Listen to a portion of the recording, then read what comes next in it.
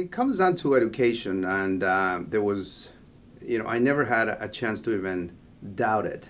My parents always said, no matter what happens, but you have to go to college. There was not even I didn't even have an opinion.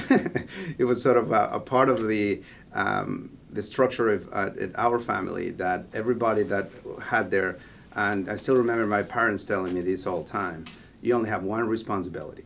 Your only responsibility is to get good grades and to make it into the next grade and to eventually attend college. And having the college degree was sort of the end game for at least my parents. After that, I realized that I was very curious about learning more. That's been part of my career. That's been part of my personality.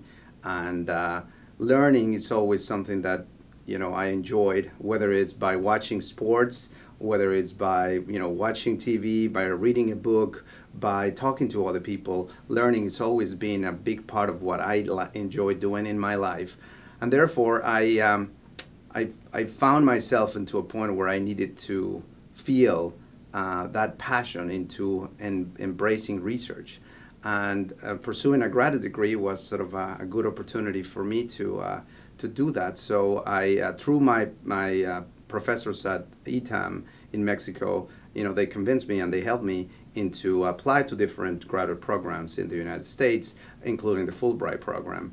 A big part of this process, it also includes the idea that when you learn more and when you continue to advance in your academics, you're going to be able to share more with people, to be able to help other people and inspire other people.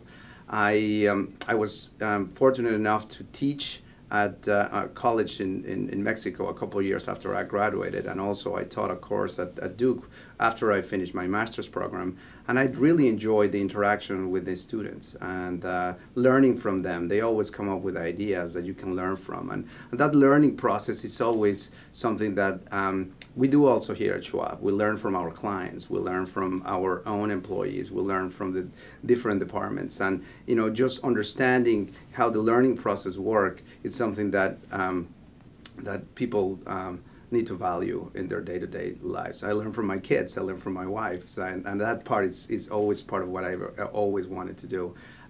So going into the graduate program just gave me an opportunity to interact with very smart people and with people that have done this for a while, and I learned a lot, and I was able to use some of that to adapt it to what my career goals and what my professional objectives were.